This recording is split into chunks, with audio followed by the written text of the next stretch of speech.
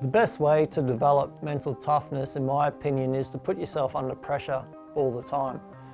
When I go to training, I don't just go through the motions. I'd pretend I was in an Olympic Games gold medal final. Now, looking back at my life, I did this from a very young age. Once I was in the Australian environment and in international level, I'd always put myself under pressure and try and execute the skill to perfection.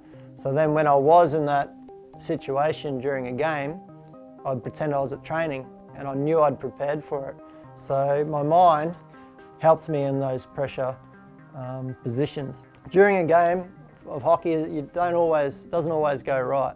I can go on for 6 minutes and have a bad 6 minutes. Then once I come off, we used to always go for a little walk. I used to have practice my breathing, calm my heart rate down, and just say, okay, these next 6 minutes I go back on for, these are the things I wanted to achieve.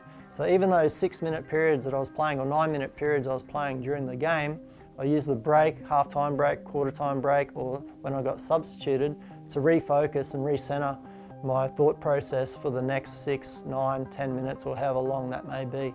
So you can break it down into those little steps, but then you've got the longest steps as well, which are rocking up to training, put yourself in pressure, and when you're on the field, you execute and feel free and confident that you've put in the preparation to be successful.